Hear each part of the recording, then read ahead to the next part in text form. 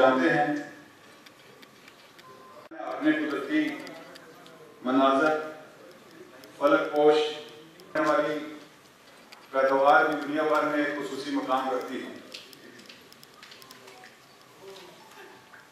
आज की ये जो है हमें ये एहसास हासिल है कि हम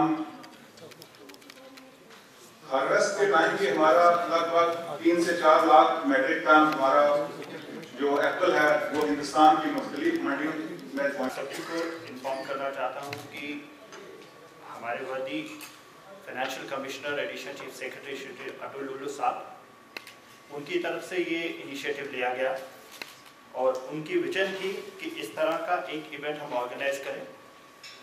यहाँ पे all stake holders who are associated with CA storage, they are brought under one forum और उन फोरम के तहत हम अलग अलग पॉलिसीज एंड प्रोग्राम्स हैं उनके बीच में हम मंथन कर सकें, उनको एग्जामिन कर सकें।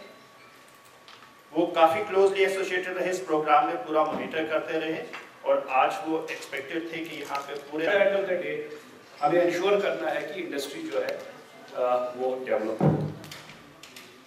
आप सब जानते हैं कि कश्मीर में जो है सर्विस सेक्टर बड़ा स्ट्रॉन्ग है, मैन्युफैक्चरिंग सेक्टर वीक है, लेकिन हमने जो है सर्विस सेक्टर में बहुत अचीव किया है और बहुत अचीव करने के लिए है।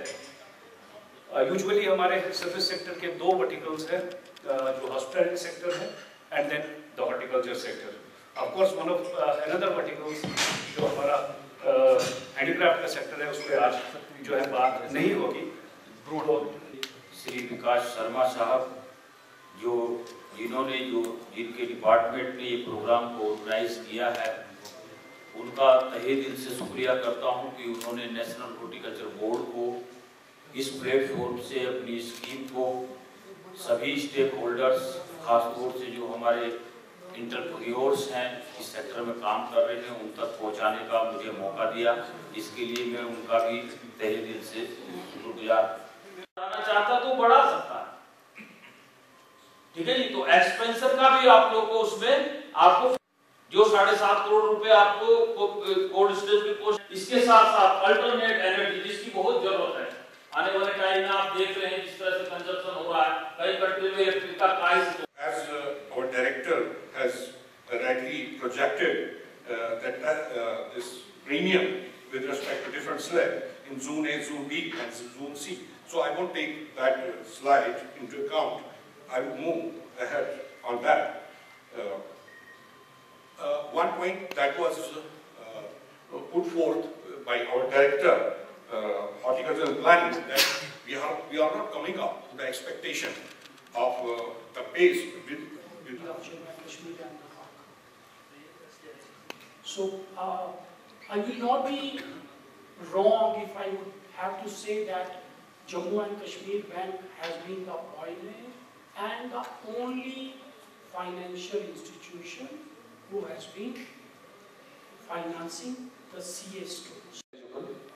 The loan amount can vary from rupees 1 lakh, a minimum, to a maximum of rupees 50 crores. The type is of course in the form of a term loan.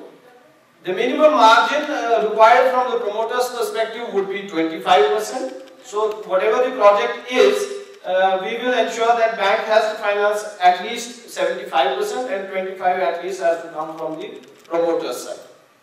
The rate of interest is highly competitive. We are offering rates ranging from 10 to 10.5 because in any large value loans we do not have a cut-off. You can pose a project to NABARD for funding. RIDF में CA storage में जो है हमने we tried earlier in J&K we have been funding only the roads, bridges, irrigation projects but from last 2-3 years we have tried to impress the government कि agriculture भी एक बहुत ऐसा डिपार्टमेंट है जिसको कि RIDF में सब्सिडाइज फंडिंग मिलनी चाहिए। आज अगर इतनी CA स्टोरेज चाहिए हमारे पास है या रिक्वायरमेंट है, प्रोडक्शन बढ़ जाएगी तो और CA स्टोरेज की कैपेसिटी बढ़ेगी। सो ये गैप रहेगी हमेशा के लिए। एटमॉस्फेरिक स्टोर्स है क्या? Also known as CA stores. ये स्पेशलाइज्ड फैसिलिटीज है used for storing produce in controlled environment to increase shelf life. और ऑब्जेक्टिव्स क्या है? शेल्फ लाइफ बढ़ने के लिए सीएस स्टोरेज में रेस्पिरेशन रेट कम हो जाती है। The advent of CA cold stores revolutionized the lives of almost हमारा size हो गया है. We don't have any complaint with the government. It's not like that कि since all the government officials are staying here, मैं ये बताऊँ कि बस उनको खुशामद करने के लिए नहीं. सपोर्ट नहीं होता तो इतने कम टाइम में ये एक फास्टेस्ट ग्रोइंग सेक्टर कैसे बनता? It was not possible.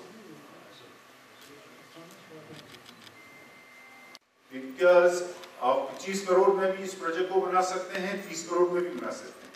ये आज के डेट में ग्रेडिंग लाइन में अगर मैं 1 करोड़ की भी लेना चाहूँ, मैं 5 करोड़ की भी लेना चाहूँ, तो ये 4 करोड़ की जो डिफरेंस है वो नेचुरली प्रोजेक्ट कॉस्ट में ही आ जाएगी।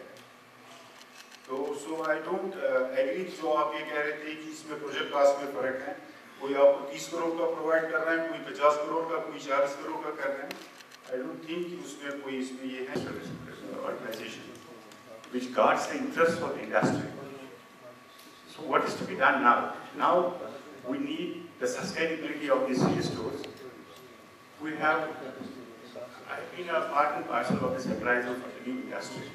New CA stores have come up under the new administrative package and the new industrial estates which have come up.